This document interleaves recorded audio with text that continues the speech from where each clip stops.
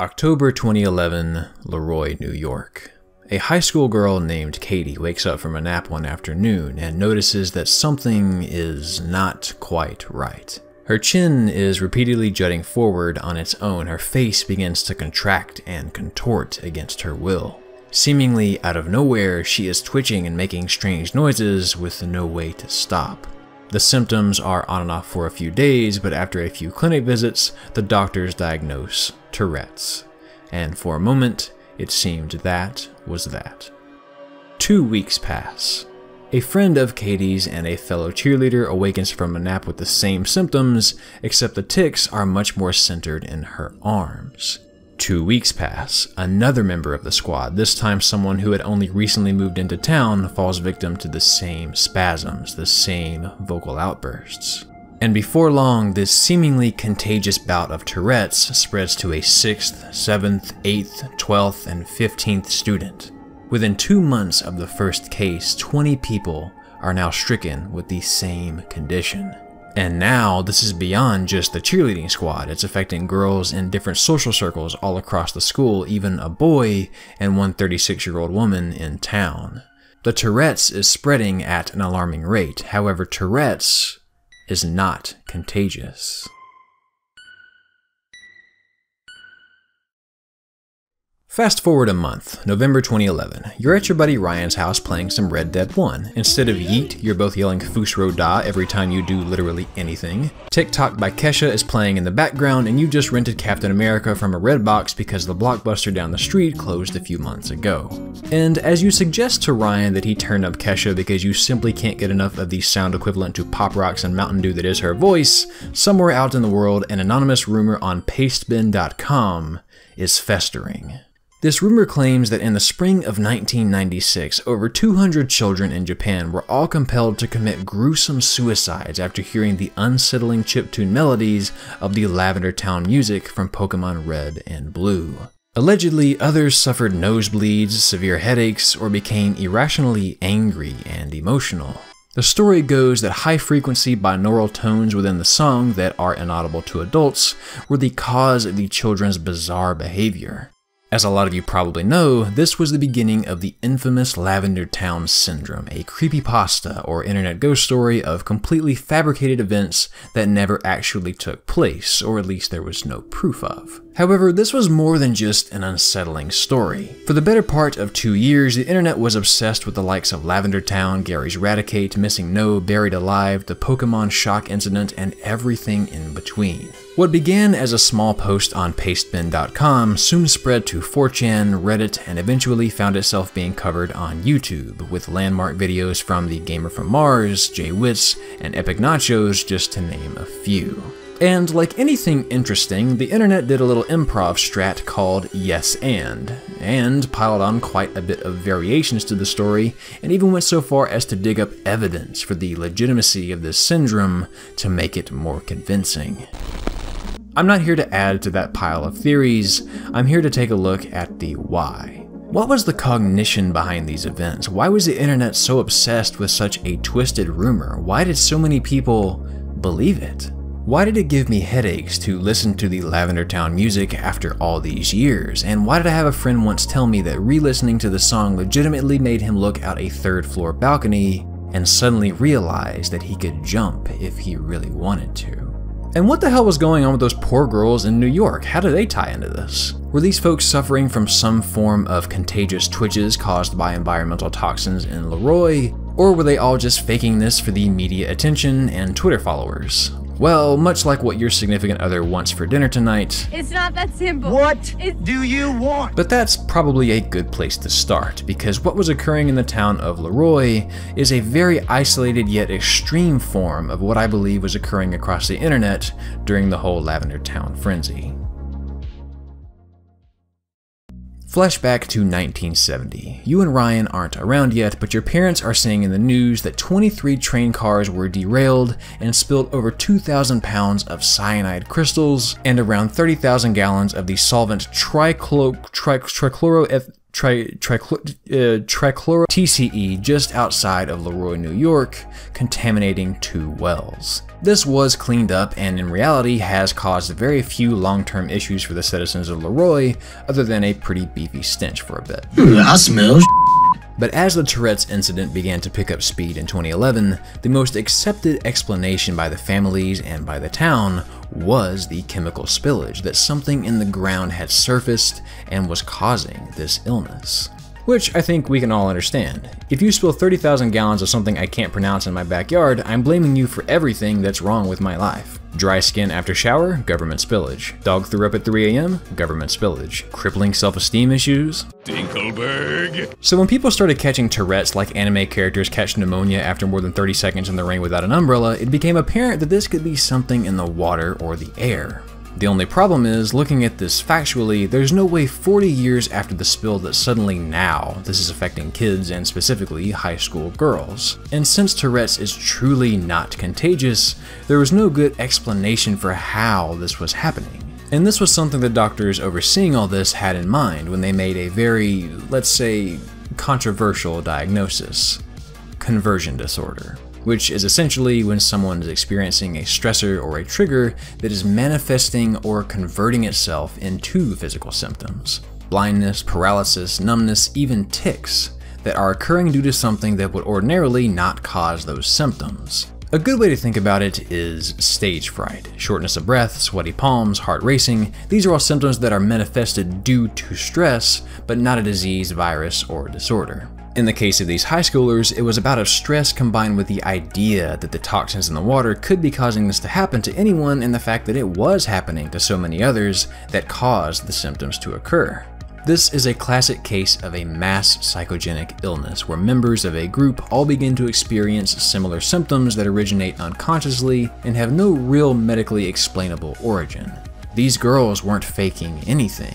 Their minds were convinced that there truly was some foreign illness from toxins in the water, and so the stress took the form of the symptoms seen in their friends, which in turn convinced and stressed more folks, and well, you can see how that cycle would just repeat itself. But you should know that all these years later, they are all doing much better and are almost totally free of the symptoms, save for the original girl who legitimately has Tourette's. A kernel of truth and something else just believable enough to twist that truth can go quite a long way together. Tourette's truly isn't contagious, however the symptoms behind it, much like the symptoms of Lavender Town syndrome, can find other ways to travel from person to person in a group. And if you happen to be someone who is fascinated with this deliciously twisted creepypasta, it's entirely possible that you experienced something eerily similar to the girls of Leroy, but on a much less drastic scale. Real quick, I want to explain something about the Lavender Town music. I highly recommend headphones for this part, but be warned, this is going to hurt your ears. There won't be any sharp, loud, or sudden noises, but you will feel some discomfort. I want to tell you about a type of frequency called pseudotones, which was recently found to cause some pretty intense pain in the eardrum and nerves leading to your brain after only a few seconds of exposure. Though it's barely audible, it worsens over time, and you've been hearing it in your headphones for the past few seconds. It's probably causing a lot of pain, only getting worse as time ticks away, slowly pounding at your eardrums. Except it's not. You shouldn't be feeling any pain. There's no pseudotones. There's no such thing as pseudotones. And unless you recognize this example I pulled from this old CGP Grey video or knew where I was going with this, you probably did really feel a pain in your ears. This is due to something called the nocebo effect. Essentially, the belief that something is going to cause you to feel pain or the effects of a symptom is enough to actually make you experience it. Nocebo is the evil twin brother of the placebo effect, where sugar pills, for example, will make you feel better based on expectation alone, except in this case, when the doctor tells you this is going to hurt or cause these symptoms, the medication typically does. There's a host of studies I've listed below if you want more info, but placebo and nocebo both work because of the assumed authority of the doctor prescribing the medicine. If a doctor tells you something, you're usually going to believe them unless you're one of those anti-vax people, in which case please look up a little thing called confirmation bias and reconsider your beliefs. Now, I don't think I need to tell you, dear viewer, that the internet is not to be regarded at the same level of credibility as your doctors. But sometimes an idea can have just enough truth involved to cause the nocebo effect to take place. It is true, after all, that certain frequencies are only audible to younger ears. And although the rumor that Game Freak changed the frequencies of Lavender Town in subsequent releases after the original incident largely remains a rumor, it's not unrealistic to think that the media can unintentionally harm children. There was this part in the Den Senshi Porygon episode of the original Pokemon series, which I've censored, because it legitimately sent over 600 people to the hospital for seizures due to the speed of the flashing colors. This seemingly innocent television show about friendship and teamwork harmed people. What's to say the game can't do exactly the same? What's to say the chemicals aren't to blame for what's happening to my classmates? What's to say it can't happen to me? Maybe, just maybe, there is something to be concerned about here. And this is exactly what a ton of people were experiencing when the Lavender Town creepypasta was in full swing. People were getting headaches, reporting strange thoughts, and legitimately getting spooked by this bizarre story that did have a hint of truth behind it. And the uncanny sounds of Lavender Town's theme only added fuel to the fire. In the comments, I literally had 1,000 people say that it gave them headaches. And look, even if you were a skeptic then and comment on this video that you never once believed or felt anything regarding Lavender Town syndrome, I think you know deep down that at some point, at least for a moment, you second-guessed your skepticism. And if you insist you never did, be sure to let me know in the comments so that you can claim your superior human medal. Some of us want to be fooled, and that's one reason we saw people fabricate audio files of Lavender Town's music to show ghosts and messages when ran through a spectrogram. And of course, actually being able to download those files and do it yourself only made it feel more real. But that's the one thing that made this story so compelling. It was Pokémon. We all grew up with it. We all recognized the song. We could go listen to the track on YouTube. We could download and try that spooky spectrogram. It was almost effortless to interact with, and most importantly, it was everywhere. Okay, gonna need you to put your humble pants on for this one. Be honest here. Have you ever in your life believed that we humans only use 10% of our brains?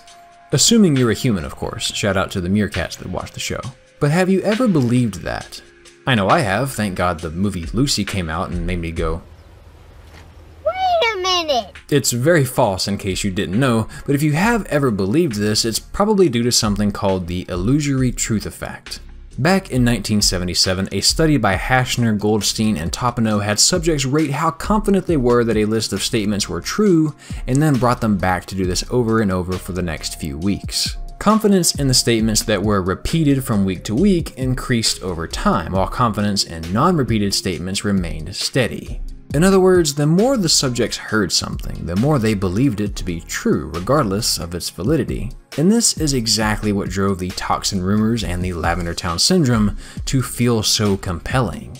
Rumors spread fast, especially when it's something that involves fear, and the more people talk about it, the more it shows up on your timeline, the more it's repeated, and the more we humans will naturally feel that it's true. Meerkats, you guys are immune to this. Stay off Twitter.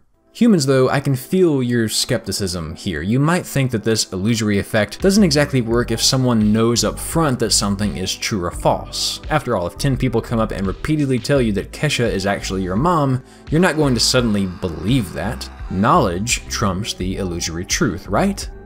Well, you'd be surprised. In 2015, some researchers at Duke, Vandy, and NC put this to the test. They hit folks with 4 types of statements: things they knew to be true, things they didn't know to be true, things they knew to be false, and things they didn't know to be false. And in all 4 conditions, when the statements were repeated over time like the original study, they were typically rated as true much more often than if they were presented only once. Even if folks knew something to be false, many subjects still second-guess themselves after hearing that statement over and over. Even if you knew Lavender Town was just a creepypasta, the repeated exposure could still tempt you to think twice about what you think you know, which of course is the beauty of any good urban legend. That doubt causes you to keep digging for answers, and the curiosity becomes morbid. Illusory Truth effect works because the sensation of recognizing something is often confused with the sensation of validity in that something. Tie that in with some good old informational influence, since every meerkat around is talking about it, and you might feel like you're missing out on something important or even dangerous if you don't tune in. Well, that was a really long-winded way to say that we were obsessed with all things Lavender Town because the human mind is highly suggestible and can generate anxiety, fascination, and even physical symptoms if you feed it something just convincing enough to create the illusion of authenticity. The internet 9 years ago was a different place than it is today, but the reverberations of the Lavender Town creepypasta will be felt in internet culture for years to come. Not only because it could be experienced firsthand through Nocebo, but because this story took an innocent memory of days playing Pokémon as a child and perverted it, mangled it into something disturbing, unsightly. The nostalgia is corrupted, changed forever. Everything I've mentioned today is simply tendencies. Not everyone felt the effects of the Lavender Town syndrome, not everyone fell for my Nocebo example, and not everyone is as susceptible to the Illusory Truth effect. But for some, this may explain a lot. I'm sure some of you can imagine, and some of you don't have to imagine, feeling like Lavender Town syndrome had really affected you in some way, and then suddenly feeling an obligation to tell or even warn a friend. And if you can imagine that, it's not hard to see how mass hysteria can begin with just one post, or even just one person.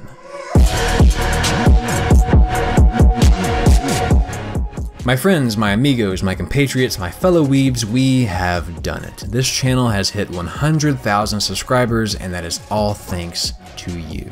I usually say thank you at the end of these videos, but genuinely, words can't describe what this milestone means to me and what a journey it has been to get here. So, thank you. I hope you enjoyed our random dive into this dated creepypasta and saw it from a different perspective than you may have in the past. Lavender Town is a piece of internet history, and I knew I had to leave my mark on it even if I'm like 9 years too late to the party. What are some of your memories of the Lavender Town syndrome? Let me know down below, and a massive thanks to the lovely meerkats over on Patreon who make this channel possible. If you're interested in bonus content or appearing in the credits like you see here, go on over to Patreon, and for $1 a month you'll get exactly that, as well as my sincerest gratitude. Until next time guys, take care, and have a damn good one. What is that? Thanks. What is that?